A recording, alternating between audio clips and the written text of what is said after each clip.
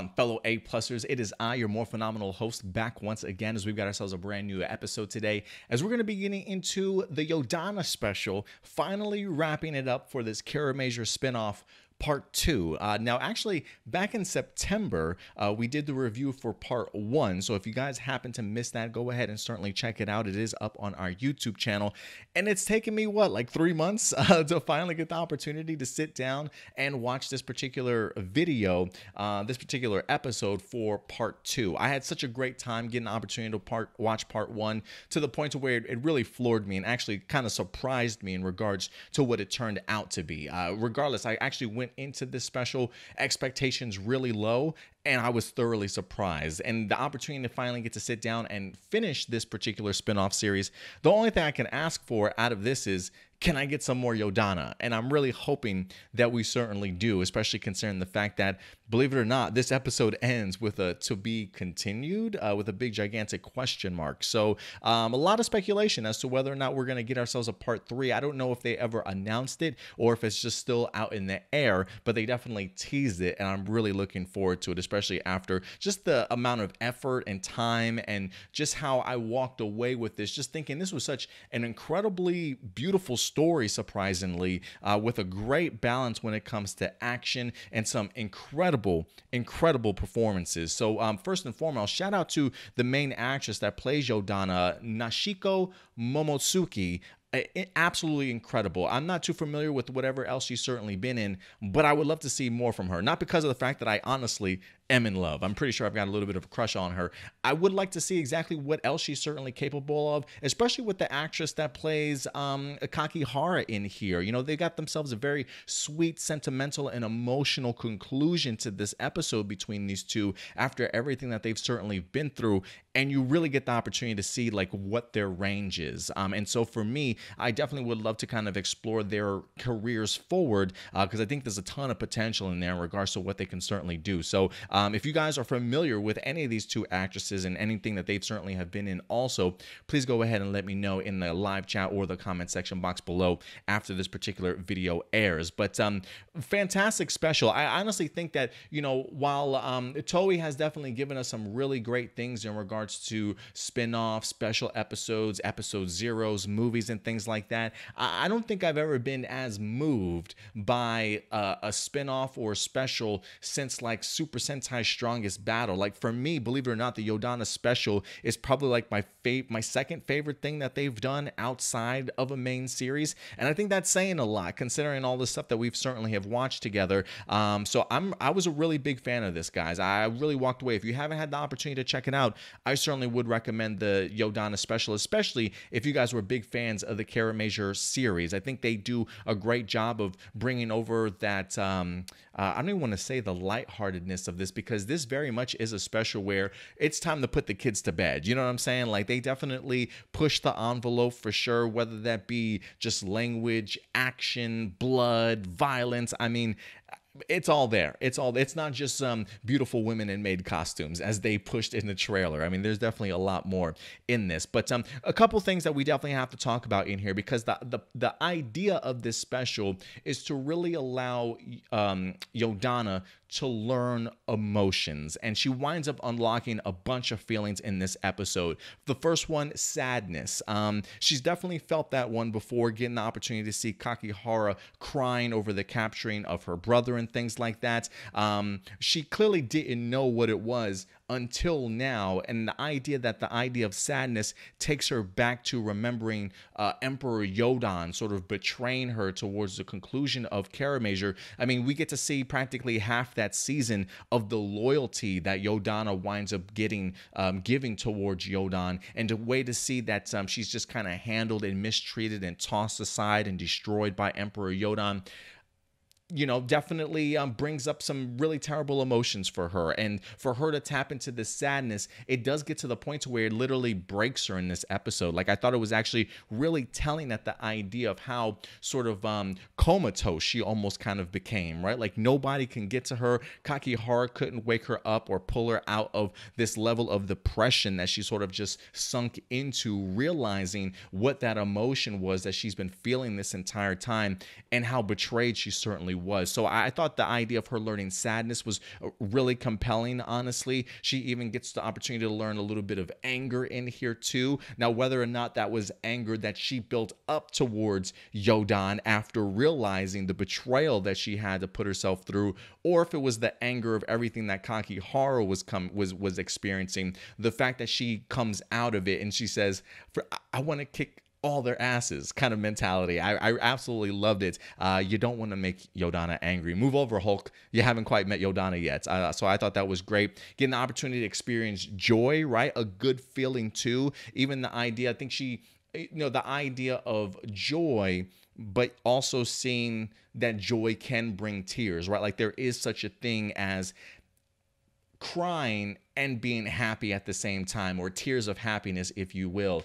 So I love getting the opportunity to see when she learns it, especially at the moment that she winds up learning it, sort of thing. I mean, the idea of sacrifice and what you're giving up to help somebody else really does go a long way. And so for me, I truly love the growth of Yodonna in here. I thought it was absolutely brilliant. I mean, to go and just see the story of Yodonna from Kiramager, how she has a really hard time and difficulty of not understanding emotions and feelings and when to express those, or even how to express those correctly, to going into this special and really making Yodonna finally a fully fledged character that can now experience things, right, and feel things for herself. That's truly going to go a long way. So for me, look, I'm going to be honest when I say this. I probably could sit down with like a 40 episode Yodonna series if they ever wanted to go ahead and go that route. I think the idea of her connection to Jotunheim can definitely go ahead and bring forth a ton of great characters, maybe some returning characters. Now that we have somebody that is on the emotional spectrum now and things like that, I think it just opens up a ton of opportunities for her if they certainly wanted to go that route.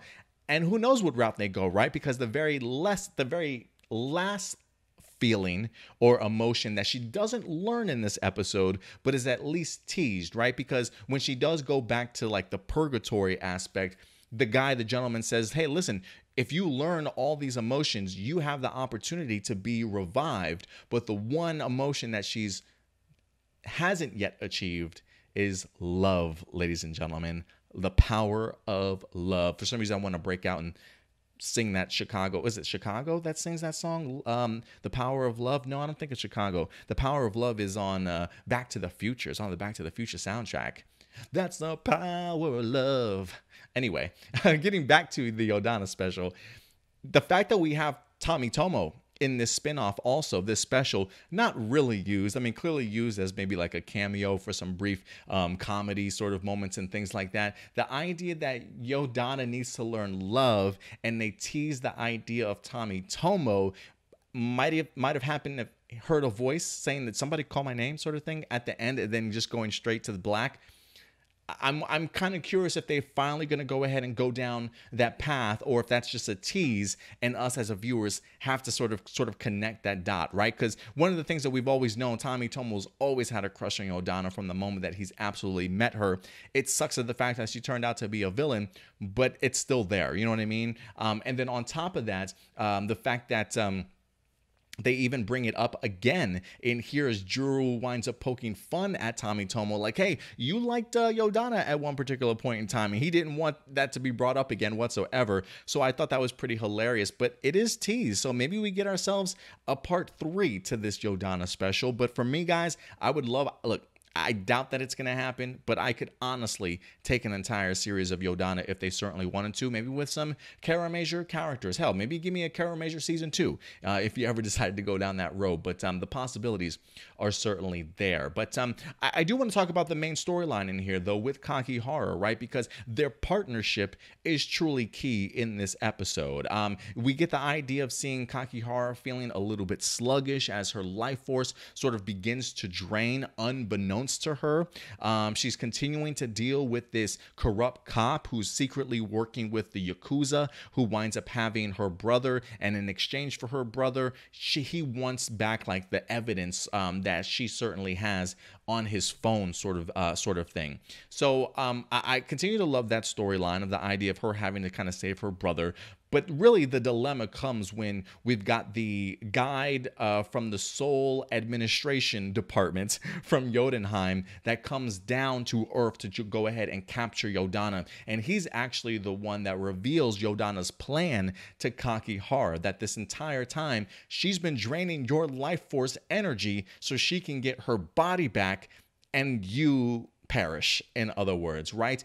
And for me, it's yet another extreme betrayal that Yodonna is a part of, but this time being the one doing the betraying, right? I mean, you just watch their relationship grow in episode 1, see what they've been into at least up until that particular point in part 2 also, and to kind of come to learn that the person that's been helping you out might have been helping you out for selfish reasons, just to simply keep you alive so that they can take your body, I think goes a really long way. And I think the fact that Yodonna now sees the betrayal that she's given to somebody and the sadness that comes along with it and understanding what that pain is like. There is a brief moment in here when Kakihara is like really approaching her about what she's trying to do and getting the opportunity to see Yodonna kind of stumbling over her words, right? Like trying to excuse her way out of the situation, but not knowing how to put the words together, right? Like really fumbling over herself, realizing, yeah, what I've done is probably a jerk ass move, right? Like, especially after just the bond and the partnership that these two ladies have certainly, come up with. It's one of those things that's like Yodonna almost knows that she sort of fucked up the situation, you know what I mean? So I thought that was just really great. And then getting the opportunity to see Yodonna learning her lesson after being taught all these different emotions she's experiencing and finally understanding them now. And the idea by the end of this episode to make that selfless act, right? To make that sacrifice of, this is somebody that I've truly grown to care about. She's my partner, and I've certainly have done her wrong. And I know that pain of what it means to be done wrong by somebody that you've become to trust and become close with, right? And so the fact that she winds up pulling out that life source bridge or whatever the case might be, using whatever leftover power she has to save Kakihara and her brother, saving the day, and then also sacrificing herself. Very selfless act. And again, it's one of those things where I find myself at the end when I'm watching this sacrifice being happen and Yodonna expressing her feelings, and you've got Kakihara who's forgiving her and making up with her, sort of thing.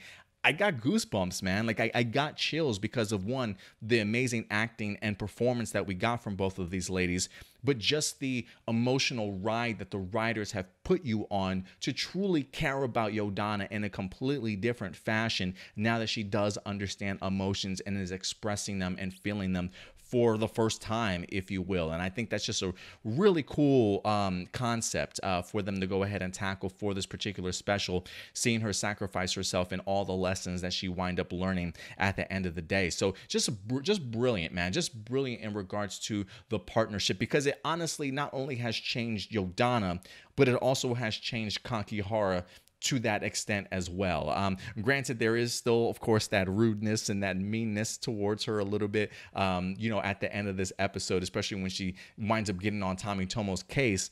But it is one of those things you do see a little bit of a different side to Kakihara that I think will rub some fans the right way if they just happen to not be the biggest fan of her, sort of thing. So I really love what we wind up getting in here. But also, quick honorable mention, man, the action in here continued to be sick. Like I'm just so impressed with the second unit directors or whoever the fight choreographer was for this. I know I've seen them in countless other Super Sentai series, just off the top of my head. But man, they truly delivered. Again, this was like Yodonna as John Wick. I'm talking breaking bones. There's even a scene like where she holds up somebody to use them as a shield as they just start barraging bullets down, and you just see the blood splattering and stuff. I mean, Yodonna took no prisoners in this particular special, and I absolutely loved every single minute of it. And it was kind of cool being the opportunity to see Yodonna at the forefront, but then times Kakihara also, right? Like from the viewpoint of the corrupt cops, who they're seeing is Kakihara, and us as a viewer majority of the time we're seeing Yodonna, but Kakihara definitely does get in some of her own licks and action. And so there's a really great techniques that they use in regards to just quick editing, swinging somebody in front of the camera, right? And then editing it out and placing Kakihara in. So 1 minute you're seeing Yodonna, the next it's Kakihara's body that's being used. I thought it was absolutely cool. I mean, even the gunplay, like they did so many great things when it comes to just hand-to-hand combat. The idea that they even allow Yodonna to pick up a gun, seeing some of the gunplay and how she's using people as shields and the explosions and stuff. I mean, damn.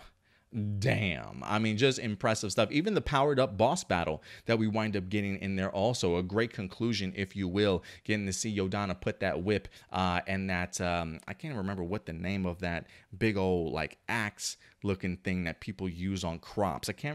It's something like the Grim Reaper usually carries around with them. I can't remember the name off the top of my head right now, but great stuff, man. From action to emotions, to great performances, great story. This Yodonna special actually had a lot more than I expected, and it's something I certainly would recommend to you guys, especially if you were big fans of either Yodonna or the Kiramager series itself. It's like it pushes Kiramager to an R-rated level, if you will. So absolutely great stuff. But guys, listen, if you've had the opportunity to go ahead and check out this Yodonna special, what did you guys think?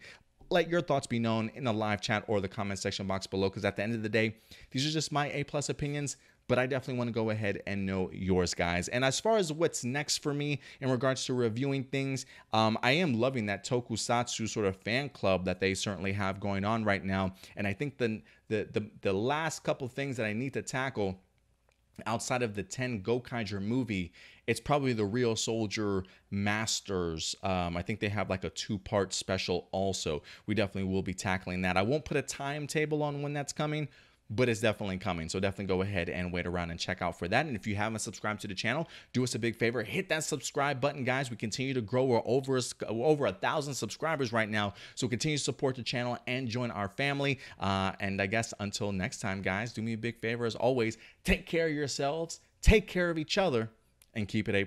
I'll talk to you guys later. Bye.